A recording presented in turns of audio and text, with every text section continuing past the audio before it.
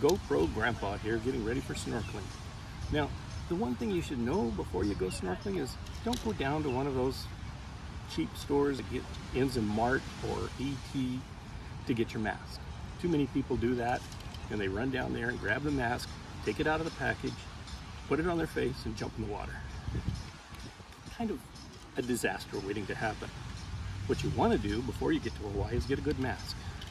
I like the Tusa sport mask, and it comes with the mask and the snorkel. And the way that you know that it fits to your face is you put it on, you suck in, and if it doesn't fall off, it fits. The next thing you want to know is you want a mask that has a purge in the mask, a purge at the bottom of the snorkel, and a flap that makes sure that the water does not go back down into the snorkel when you get in the water. Again, you'll see people get those cheap masks for $20 and they run into the water and they panic. Water gets in the snorkel and they don't know how to clear it. This makes for an easy way to get in the water.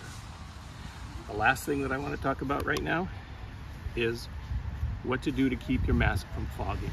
Good defog is a good thing to have. Sea drops is what we use. You put a couple of drops in your mask, swish it around inside the mask, and then when you go get in the water, you're just going to dip it once in the water and then you're ready to go.